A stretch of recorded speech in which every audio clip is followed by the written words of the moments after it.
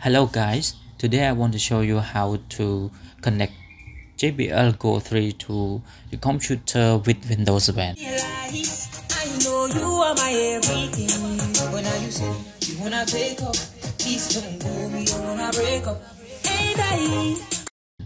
And this method can be applied to every kind of JBL products. So let's see how it works.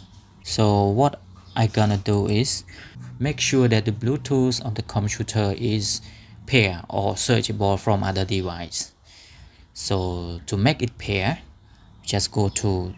first we go to start window and we tap the word device manager, and click on it, and we will see the Bluetooth on the top, and we scroll down from right here, Microsoft Bluetooth Enumerator, and just click on it, and you will see the option for enable. Just click on the enable, and now Bluetooth of the computer is searchable or pair. Now I can just close it.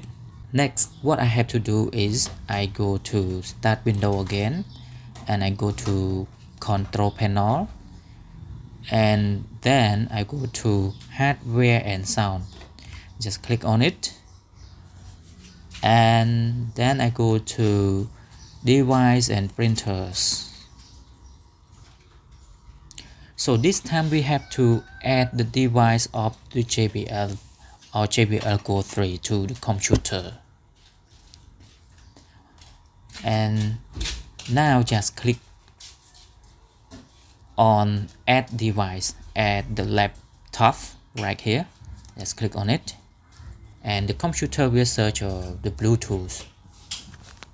And this time I have to turn on our JBL Go 3,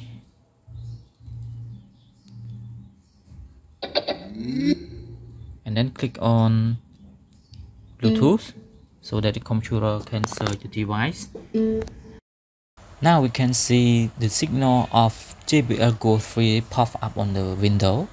Just right click on it, and then add device. Just click on it,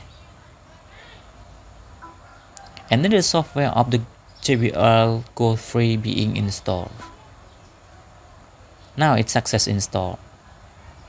I can close it.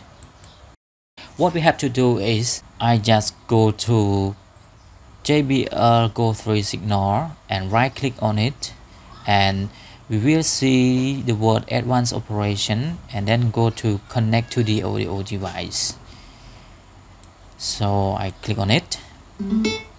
Now JBL connect to the audio of the computer, and then I come back to music.